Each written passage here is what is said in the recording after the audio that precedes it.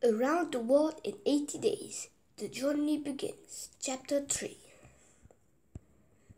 Phileas Fogg, 5 whist opponents, all looked at each other, nodded and said unanimously, "We accept." Mr. Fogg's wager to travel around the world in 80 days was on. "Good," said Phileas Fogg. "The train leaves for Dover at 9:15. I will take it." "This very evening?" one of the men said. "Yes, this very evening," said Mr. Fogg. He then took out his pocket almanac and added, "Today is Wednesday, October 2. I shall be due in London in this very room at the Reform Club on Saturday, December 21st, at 9:15 p.m. If I am late, £20,000 now deposited in my name at Baring's Bank will belong to you." Then Mr. Fogg pulled out his checkbook and signed a check with his fountain pen. "In fact, gentlemen," he said, "there is a check for the amount." The man drafted a contract outlining the wager, and everyone signed it. During the whole exchange, Phileas Fogg maintained his usual cool composure. He had not bet to win, but merely to live up to his word. He had staked £20,000, half his fortune. He thought he might have to spend the other half to carry out this difficult project. The clock struck 7, and the group agreed to suspend the game so Mr. Fogg could prepare for his departure. "It is unnecessary, gentlemen. I am quite ready now," was Mr. Fogg's response. "It is your turn, I believe," he said to his men on his left.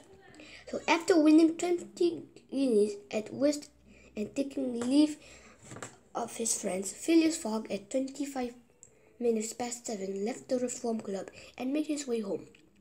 When Mr. Fogg arrived home, Passepartout was surprised. His master was not due until exactly midnight. Mr. Fogg immediately went to his room and called for his servant, but Passepartout did not reply. Mr. Fogg could not be calling for him. It was not the right hour. "Passepartout," repeated Mr. Fogg, without raising his voice. Passepartout arrived. "I've called you twice," said his master. "But it is not midnight," said Passepartout, showing Mr. Fogg his watch. "I know that. I don't blame you. But we start for Dover and Calais in 10 minutes, said Mr. Fogg. "You are going to leave home?" asked Passepartout with a puzzled look on his face. "Yes," says his master. "We are going around the world." Passepartout opened his eyes wide and looked like he might collapse. "Around the world," he murmured. "In 80 days?" "In 80 days," replied Mr. Fogg, "so we haven't a moment to lose." "But I must pack out our trunks," Passepartout said. "We will have no trunks, only a carpet bag with 2 shirts and 3 pairs of socks for me, and the same for you. We will buy our clothes on the way," said Mr. Fogg. Passepartout tried to reply, but couldn't. He left Mr. Fogg's room, climbed the stairs to his own room, and fell into the closest chair. What, his master? A fool? No. Was this a joke? It didn't seem so. They were going to Dover and then to Calais in France. Passepartout thought of a moment later.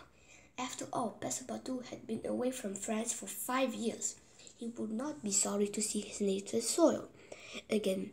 Remembering there was no time to waste, Passepartout packed the carpet bag and was ready by 8 o'clock. Mr. Fogg was ready as well. He was carrying a railway and steamer timetable under his arm. He took the carpet bag, opened it, and slipped a huge roll of bank notes inside it. "You have forgotten nothing?"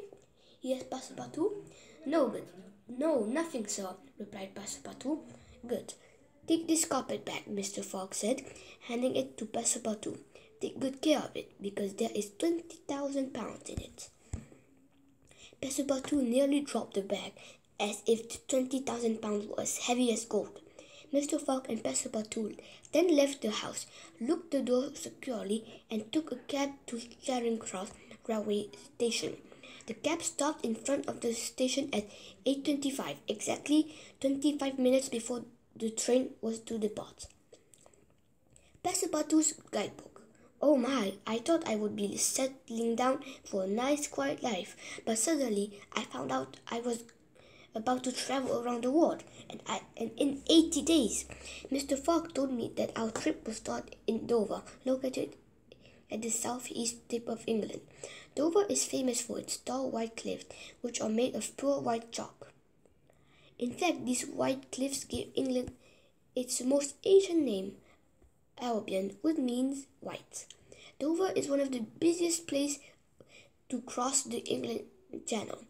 Traffic through this port town has boomed since the railway connected to London. People travelling on the London-Dover train can take 21 miles ferry ride across the England Channel to Calais, France.